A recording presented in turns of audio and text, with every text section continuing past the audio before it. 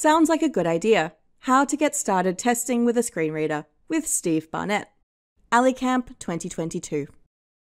AliCamp would like to thank our gold sponsors Intopia, Salesforce and Telstra, and silver sponsors ANZ, Deloitte Digital and Coles.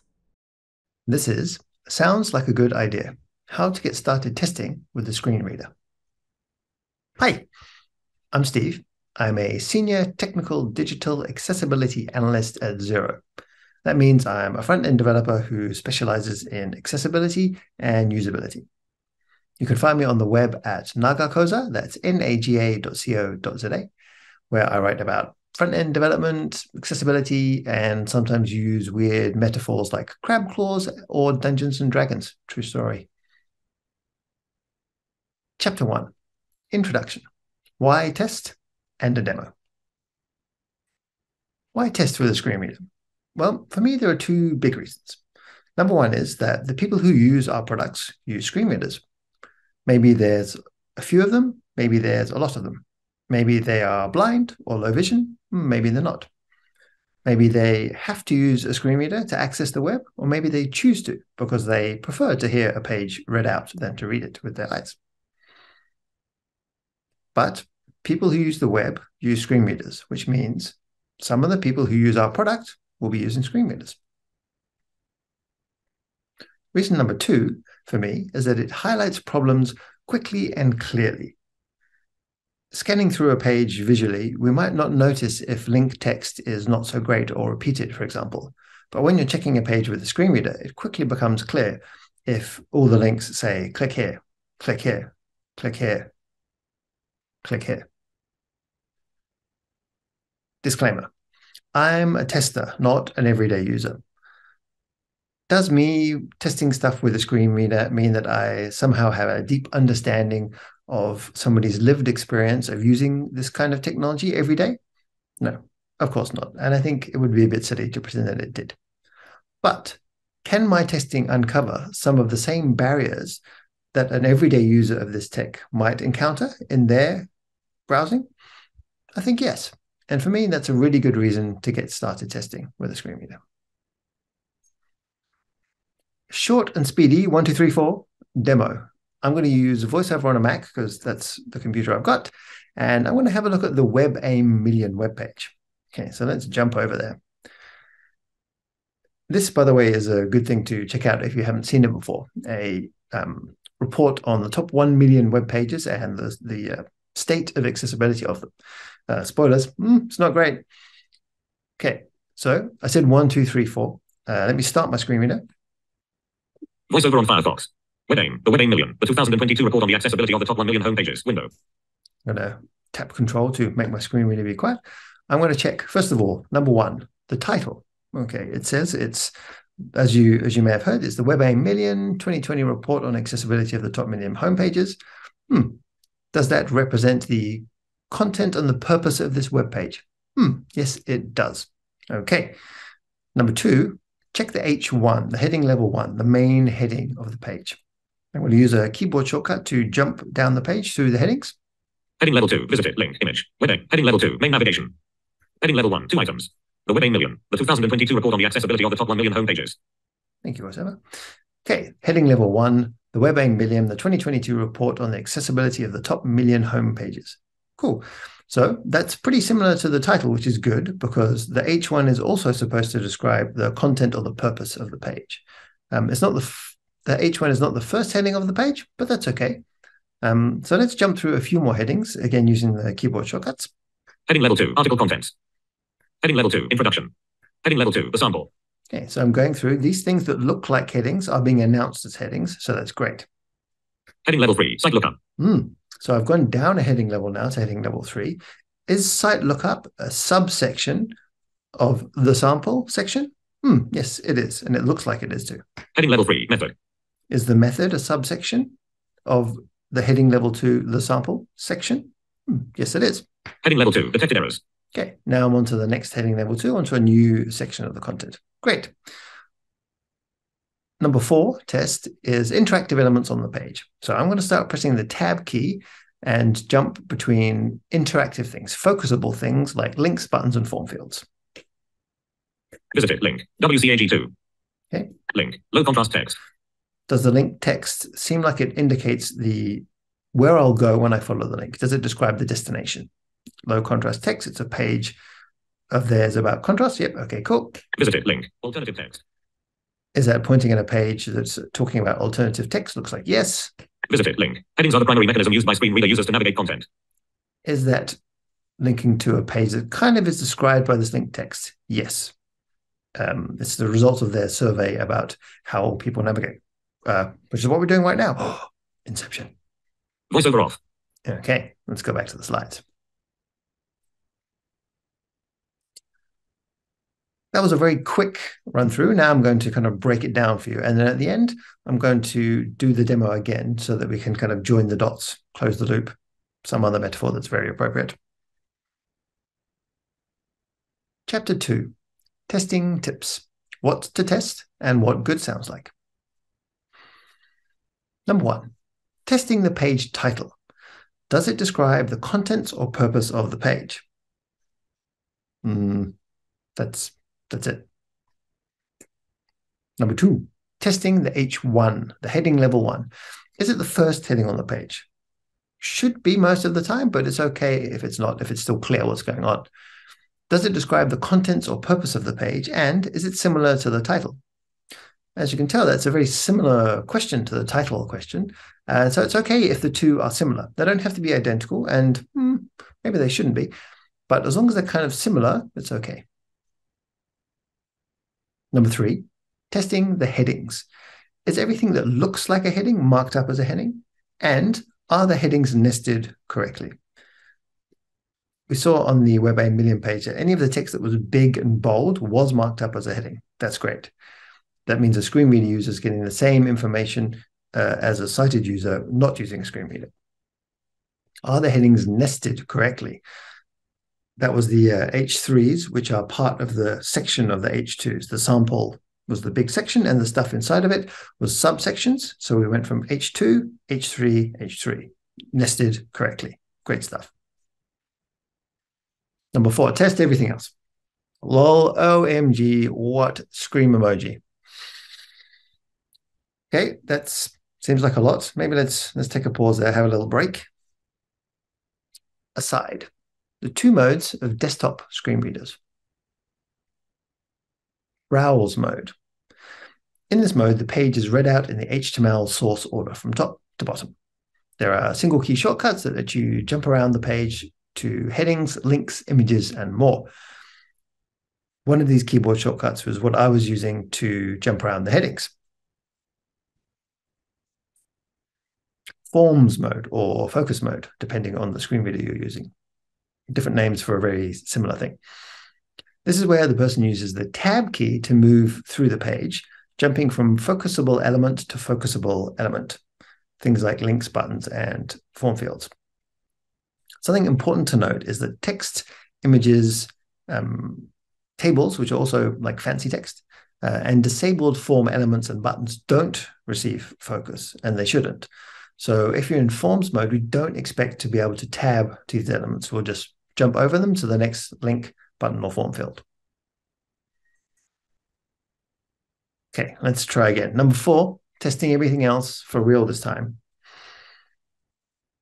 Well, I mean, maybe a better name for number 4 is number 4, testing interactive elements, meaning links, buttons, and form fields. What to test? Well, we want to check, number 1, can I reach it and use it? Can I use my keyboard to get to that link? Can I press that button? Can I enter text in that form field? Number 2, does it have an accessible name? If it's a button and it's got text, that's probably going to be the accessible name. If it's a button with just an icon, we want to check that there's an accessible name, that there's a text alternative for the image or an ARIA label supplied behind the scenes, and it has an accessible name. Number 3, does it have a good name? What does good mean, Steve? That's an excellent question, me. Thank you. Well, what's good text for a link? Links go places. So the link text should describe the destination of the link. What's good text for a button? Well, buttons do stuff. So the button text or the button accessible name should describe the action. What's going to happen when I press this button? Am I going to do a search? Am I going to publish? Am I going to save? Often something verb-like. What's a good name for a field? Well, fields gather data from the user, so the field name should describe the input that we want the person to put in.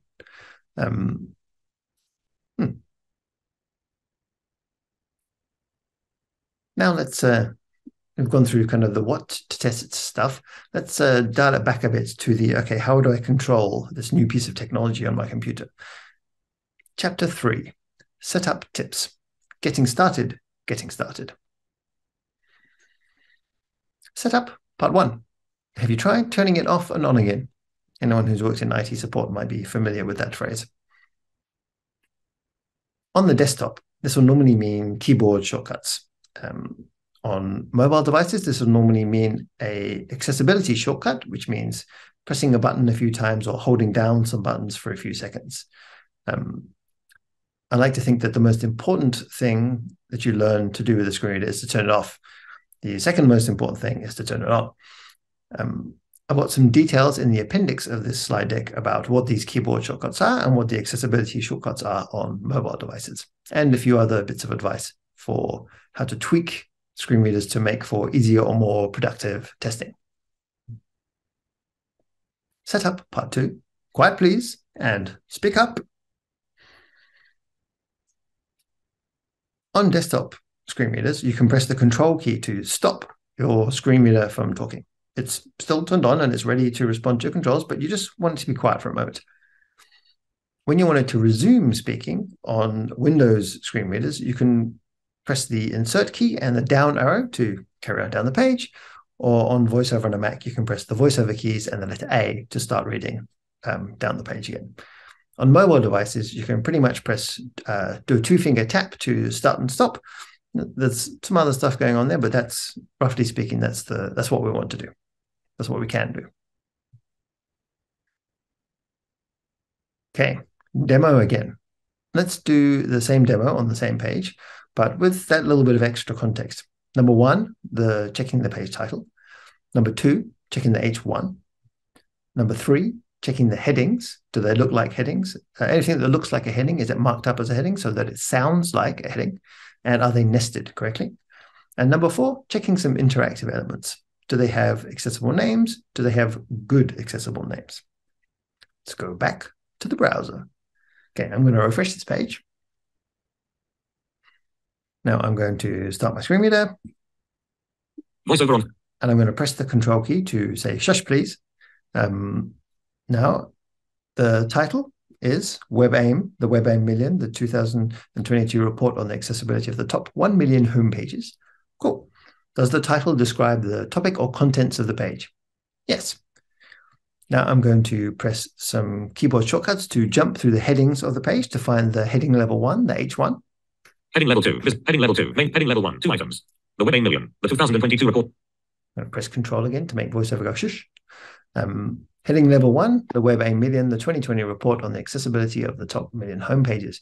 Does that describe the topic or purpose of the page? Does it sound kind of similar to the title? Yes, on both counts. So that seems pretty good. Number 3, let's check the other headings. I'm going to work my way down the page using the shortcuts and see, do things that look like headings sound like headings? And do they feel like they're nested correctly? Heading level 2, article contents. So after my H1, all the section headings of the page are now marked up with an H2 because they're inside an H1. They're nested inside an H1. Heading level 2, introduction. Heading level 2, the sample. Okay, so we're back down to this heading level 2, the sample. Heading level 3, site lookup. Heading level 3, method. Are site lookup and method, do they feel like they're subsections of the sample, which is the kind of parent heading level 2 element? Yep, sounds pretty good. Heading level 2, detected errors. Okay, and then the next section is heading level 2. Okay, I'm going to refresh the page to do some interactive stuff at the top. WebAIM.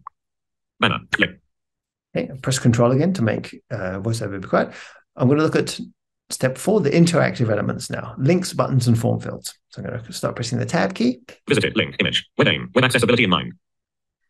So it's a link. I visited it, and it's the link text. The accessible name is web aim, web accessibility in mind. It's the logo. It's pointing at their homepage. Seems like good link text. It describes where I'll go when I follow the link. Link, services, list 5 items. Visited, link, articles. Services, articles, the link text. Does it describe the destination of the link? Seems like yes. Okay, let me tab a few times quickly. Visited, link, community, search, edit text, search. Search, edit text, search. It's an edit text, which is what VoiceOver calls a text input. And its accessible name is search. Is the stuff that I type into this box search? Is it telling me what to type in there? Yeah, seems good. Going to press tab again. Submit search button. Okay, now I'm on a button. I can see that it's an icon. It doesn't have any text there, but the accessible name is submit search. What's going to happen when I press this button? Does the button's accessible name describe the action that's going to happen when I press the button?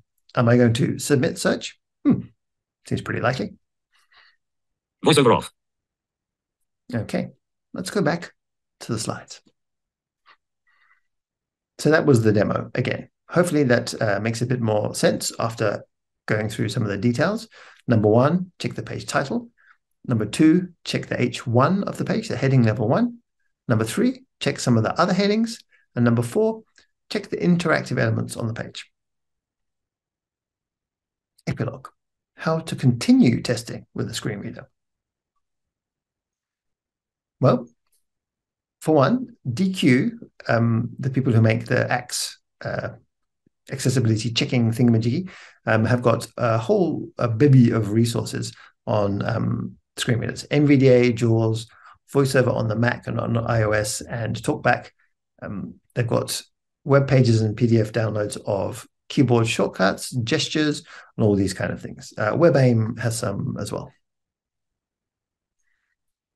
What else could we test? If we're already thinking like, oh yeah, I could test some more stuff, that'd be easy peasy. Well, a couple of good things to look at next are field help text. You know, like when you're asked to enter a password and it says you must use one capital letter, one lowercase letter, a number, your favorite emoji, and it's got little text under the field.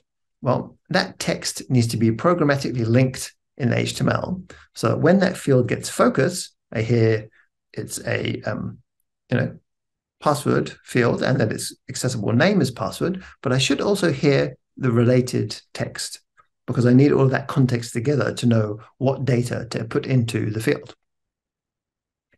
A related one is error handling or error messages especially.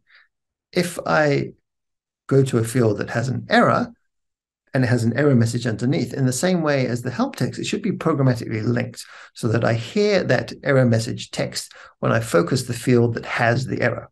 Ideally, it should also announce that it's invalid or that there's an error there. And related to the other two related ones, focus management. What happens to my focus as I go through the page? And in particular, what happens to focus when I try to submit a form that has errors in it? Well, there's a couple of things. You could send focus to the first field that has an error. You could provide a list of errors at the top and send focus there. Maybe even that list of errors could have links down the page to the other stuff that has errors. But that's not really part of this presentation, so don't tell anyone. What screen readers should we test with?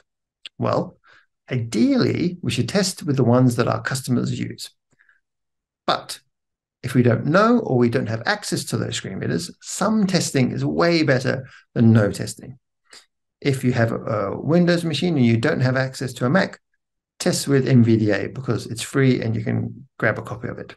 If you only have a Mac, test with VoiceOver because it's installed on your machine. If you can test with the other one as well, great. But if you can only test with one of them, you might still uncover some good errors that might occur on the other screen readers too. And you can fix it and make everything a little bit better. Thank you for listening. Are you still here? Well, this is kind of awkward. I suppose I could tell you what's in the appendix. appendix. There's a bit about setup for VoiceOver on iOS, what those keyboard shortcuts are and how to use them. There's a bit about TalkBack on Android, what that shortcut is and how to use it. There's a bit about MVDA, some little preferences and things you can change to make testing perhaps a little bit easier or a little bit better. There's also some tweaks for testing on VoiceOver on iOS, showing the captions of the speech, and the same thing for TalkBack, showing the captions of the speech. Okay, bye. AliCamp 2022.